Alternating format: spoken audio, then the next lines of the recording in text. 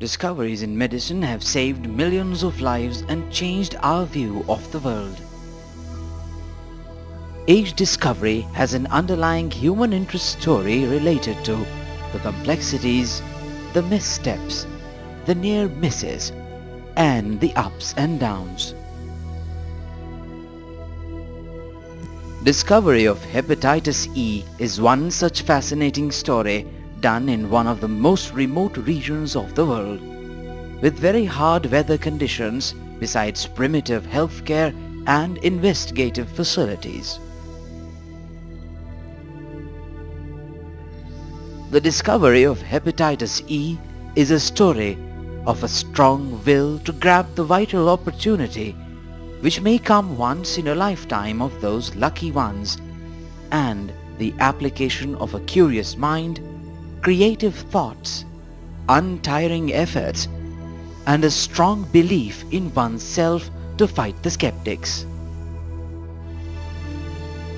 The story also focuses on the fact that discoveries do not necessarily require high-tech laboratories or institutions with cutting-edge research facilities, but can be accomplished in very primitive situations as well.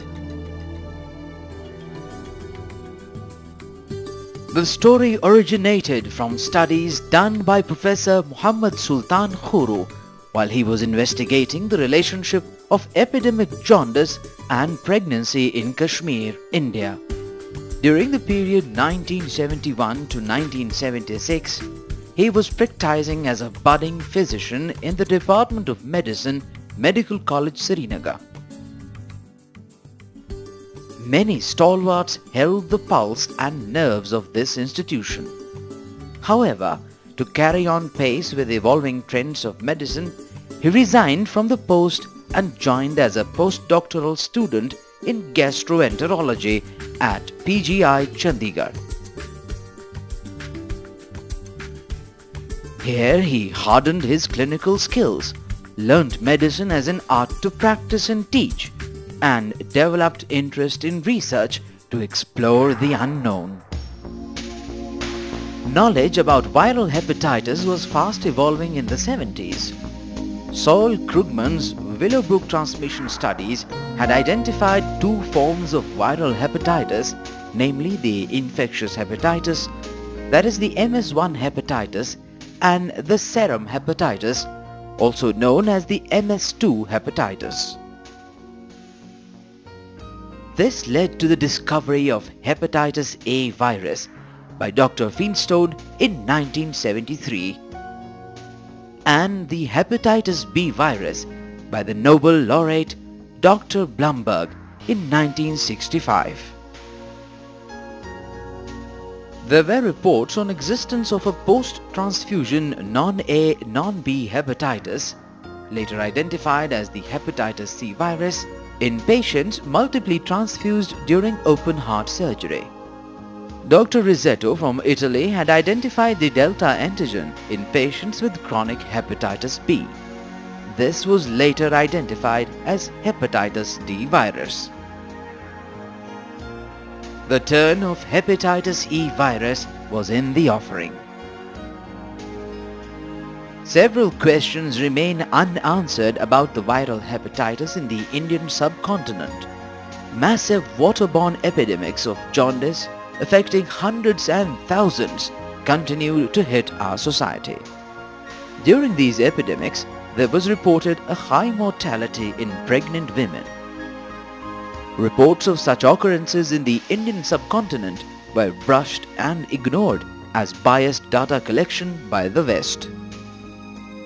With this background, late Professor D.V. Datta, who was the head of hepatology at PGI Chandigarh, would often call Professor Khuru to the liver laboratory for a cup of strong black coffee following the morning meeting, and would ask him in a typical Punjabi style, "Sultan, why do pregnant mothers develop jaundice and die?"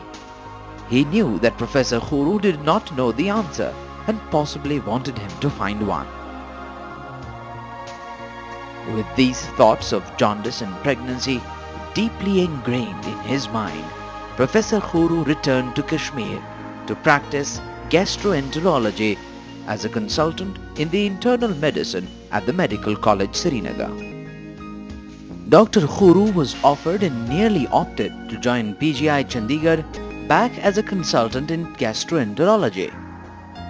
However, a simple phone call on a cold November morning of 1978 changed all what he was to do and led him on a path which he and many others have continued to walk for the last 30 years. He was told that an outbreak of jaundice had hit many villages in and around his hometown Sopore, and many pregnant women had died.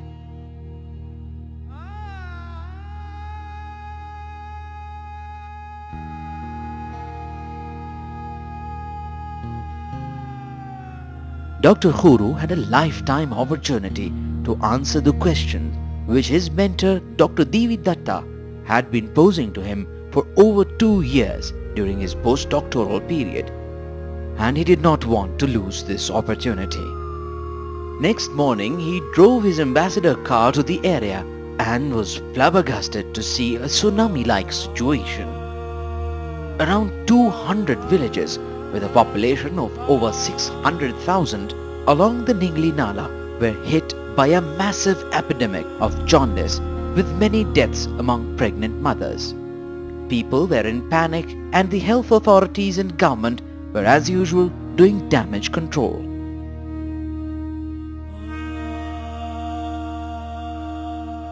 Professor Khuru took a dangerous decision of his life to live in these villages for the next 6 months and set up an extensive and exhaustive network of healthcare facilities to help those in need. This time, he had not to resign, but persuaded authorities for what everybody called a thankless job.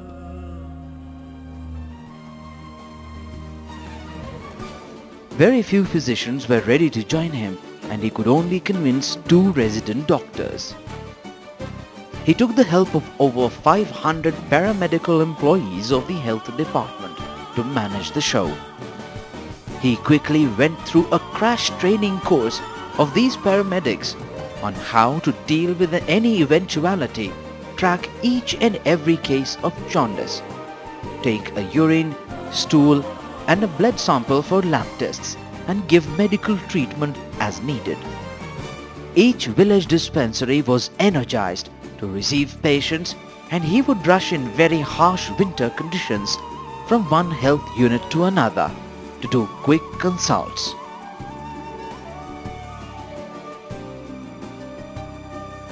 Ward numbers 3 and 3A of the SMHS hospital affiliated to the Medical College Srinagar received those patients who needed inpatient care. A laboratory was set up in 6 abandoned toilets of the newly built outpatient building of the SMHS hospital, and he stored human material, that is stools and sera samples, in freezers housed in these toilets. Many lab tests were done locally on these samples. He received generous kits from many international organizations to perform advanced tests on the sera.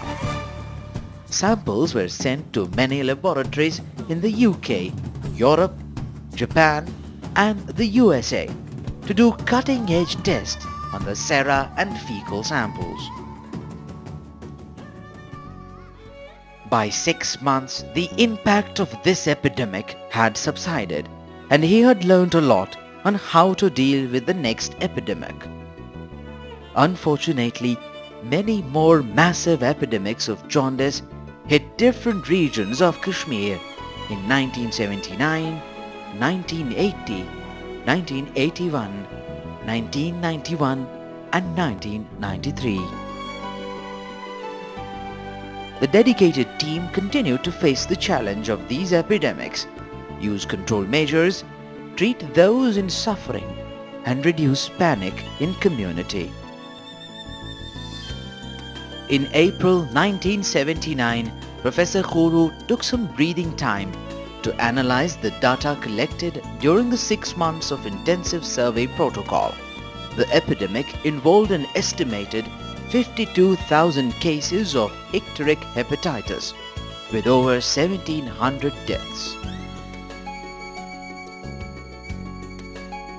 The disease had unique clinical and epidemiological features.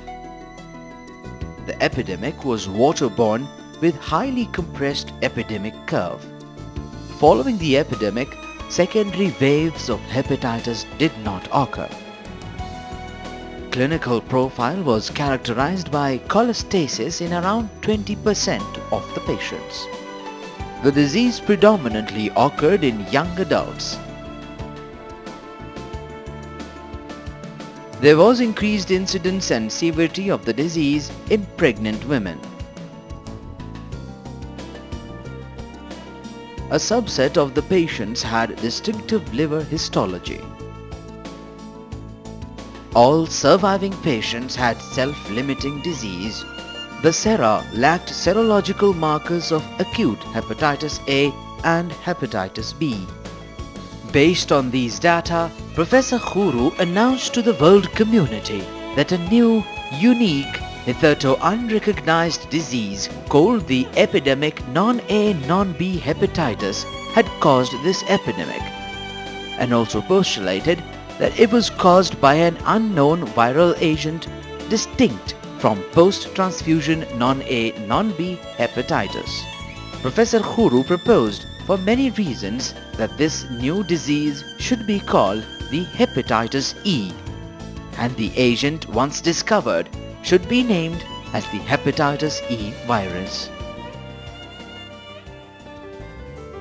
Dr. Khuru presented these data at the plenary session to the 20th annual meeting of the Indian Society of Gastroenterology, Pune, India, on October the 12th, 1979. And it was subsequently widely circulated and published in high-ranking, reputed American and British journals.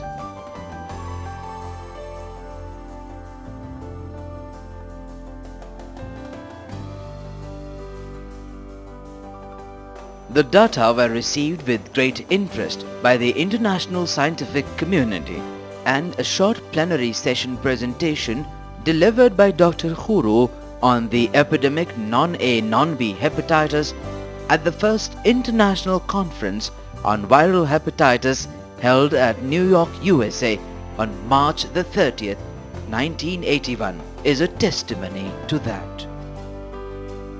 However, this report was not without skepticism from some international experts who doubted these observations and called this epidemic as a classical epidemic of hepatitis A. To fight the skeptics, Professor Khuru shipped thousands of sera to many international laboratories only to confirm his findings. The sera were retested by Dr. William Deurmeer of the Netherlands, Dr. Decker from Abbott Laboratories, Dr. Mayumi from Tokyo, Dr. Omata from Chiba University, Japan, Dr. Miyagi from the Prefectural Institute of Public Health, Japan, Dr. Purcell from NIH, Bethesda, Maryland, to name a few.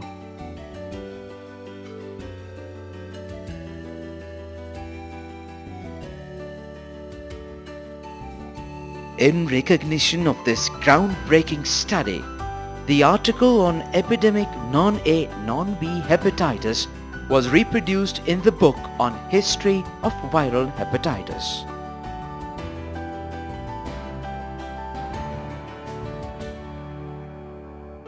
To do further studies on this disease, Professor Khuru set up a collaborative study with Dr. Robert Purcell in April 1981.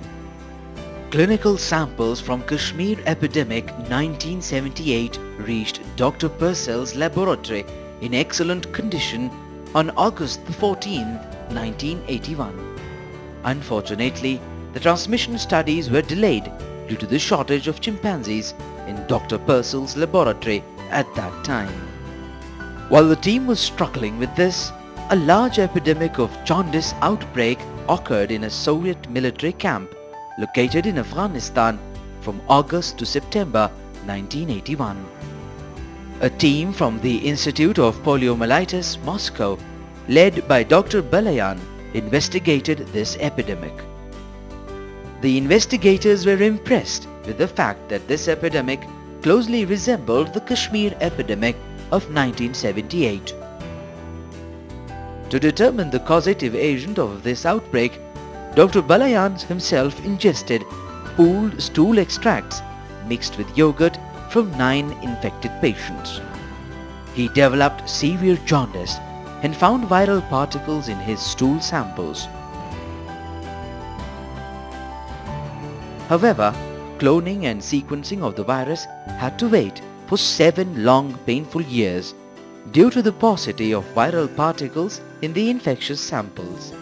This was overcome by the simple observation that large quantities of virus were present in the bile samples of infected monkeys, and this led to the cloning and sequencing of the virus in 1990.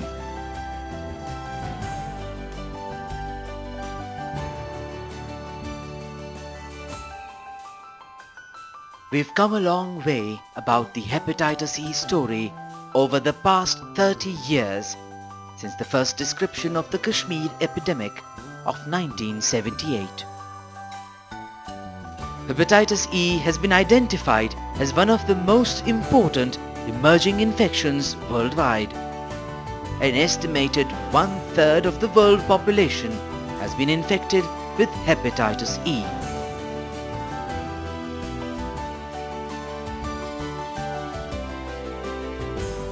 In India alone, over 2.2 million cases of Hepatitis E are thought to occur annually. Foodborne zoonotic Hepatitis E is recognized as an important clinical problem in industrialized countries and a major threat to the elderly, alcoholics, and those with organ transplants.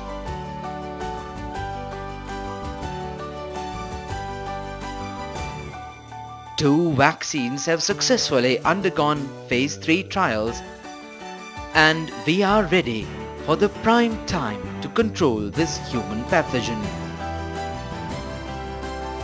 As we proceed to fulfill the challenges imposed by Hepatitis E, a public health problem of global importance shall be eventually conquered.